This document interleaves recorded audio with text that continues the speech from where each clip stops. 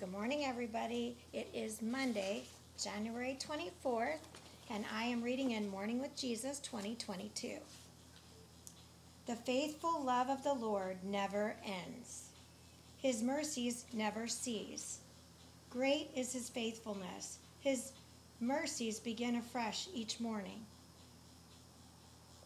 Lamentations 3:22 through 23. And crazy as I keep hearing, great is thy faithfulness. It's in my rotation of songs from him, because he plays my music. I just hit YouTube, the first station. First song that comes up, I hit that and let it play. I'm on his bus, not my own anymore. Gave that right up on October 15, 2019. I looked at the huge box outside my front door and knew I'd made the same dumb mistake again. When shopping online, I often forget to check the measurements of items.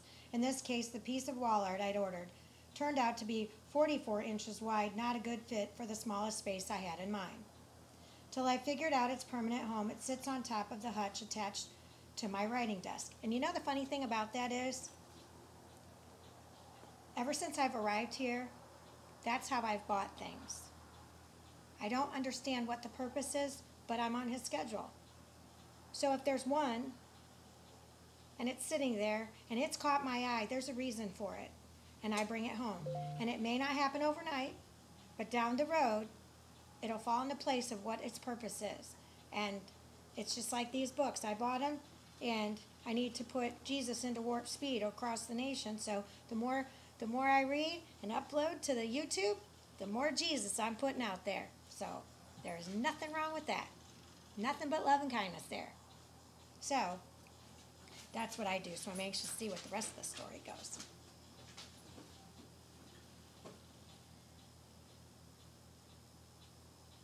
The wood frame surrounds a single Greek word, telestai. Underneath is a basic translation. It is finished. During the New Testament times, people used the word in everyday life. Merchant and tax receipts were marked with it to indicate paid in full. What makes tetelestai more significant is the fact that Jesus spoke it from the cross just before he gave up his spirit. Not only had his suffering been completed, but the debt for our sin had also been paid in full. Because of what Jesus finished on the cross, a new beginning is waiting for me when I need it. Although the ultimate penalty for my sin has been paid, I still frequently fall short in my daily life. But Jesus promises forgiveness. When I confess and repent, each day represents a chance to live with a clean slate thanks to his endless love and mercy.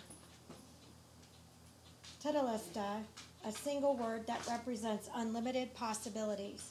Maybe that's why this wall art is oversized. Diane Neal Matthews. Boy, that was my married name, Matthews. Plural. Today's faith step. Do you need a new beginning? Talk to Jesus about it, asking for his guidance.